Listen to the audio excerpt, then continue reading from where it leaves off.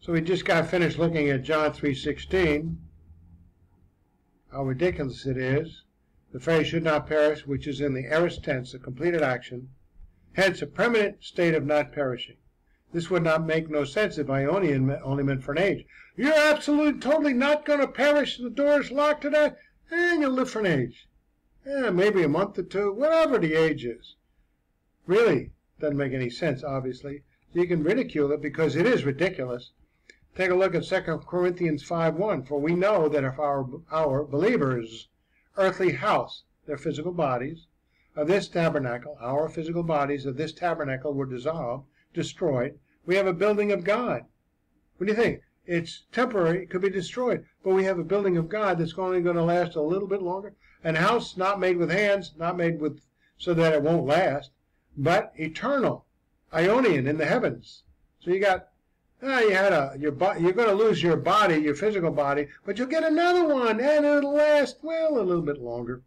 If the body of a believer becomes immortal, 1 Corinthians 15:53, then it becomes eternal, aionion, 2 Corinthians 5:1, because it cannot be immortal without being eternal.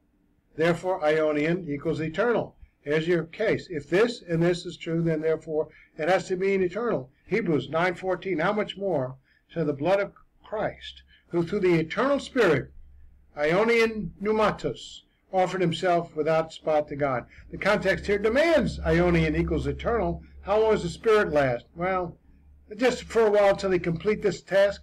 There would be absolutely no reason to translate pneumatos, aionion, to mean spirit of the age.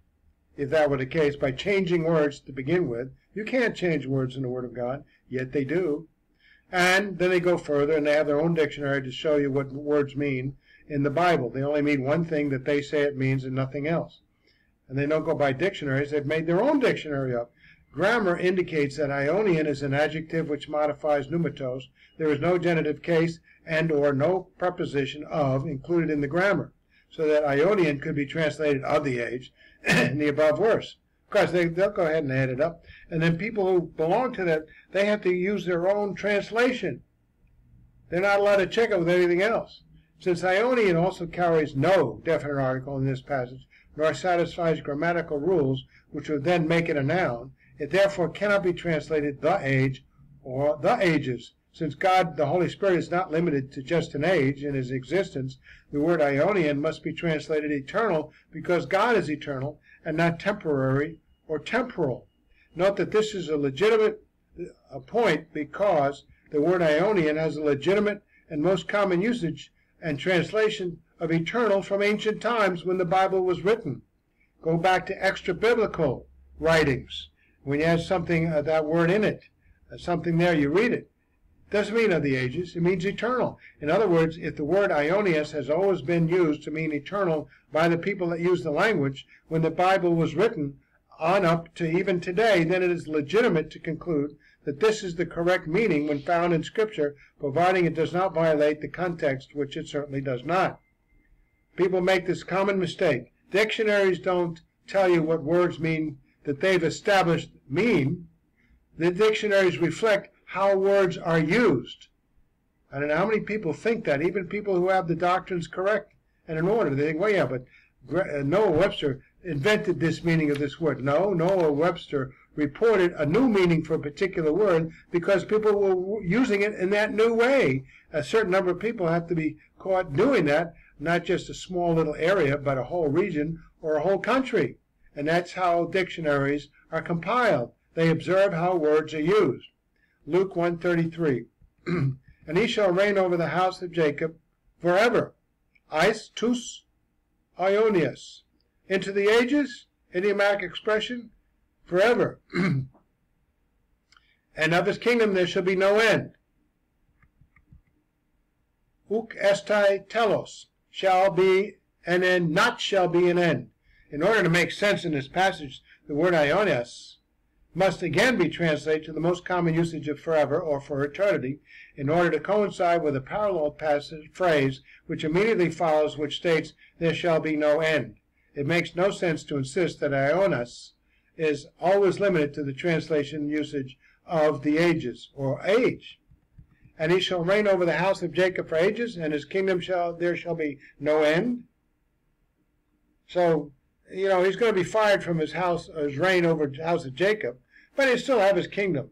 You know, it's just dumb. Either our Lord's kingdom is for ages, or it is forever with no end.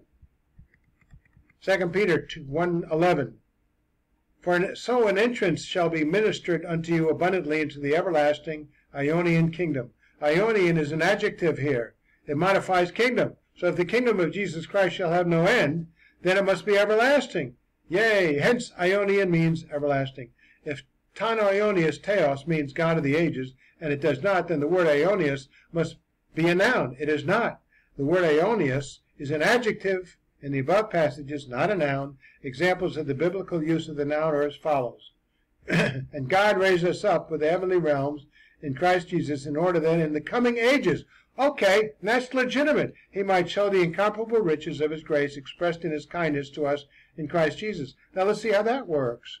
In the coming ages, ein tois, that's a definite article, in the iosin, tos eprocomis, in the ages that are coming. And there means ages. There you go. Proper use, language, context, and logic. Now we have a whole bunch of dictionaries, because I argued with this guy online, and I actually talked to him on the telephone, and he's just adamant. He's got the dictionaries. He said, oh, your dictionary, we've got dictionaries that prove our case. Turns out those dictionaries were fabricated by the very New World Translation they wanted to establish the meanings of the words for in their own way. Well, you can do that all you want, and Webster's will go along with you. Just find about another billion or 2 or 3 billion that use it your way. And we'll establish that. But so far, nobody's going along with your plan. But you can't make up a dictionary that reflects usage when there isn't the usage. A couple of people use it that way, but not tens of millions or billions. Here's all these dictionaries. Thayer's, Hagen, Vine. How can you go? These are used by billions of Kittel, Gerhard, and Friedrich, Little, H.G., and Scott. All these dictionaries. How do you miss that? And then we have classical Greek. The classical Greek here, Plato. Remember Plato? He didn't use it the Jehovah's Witness way. Aristotle, remember him?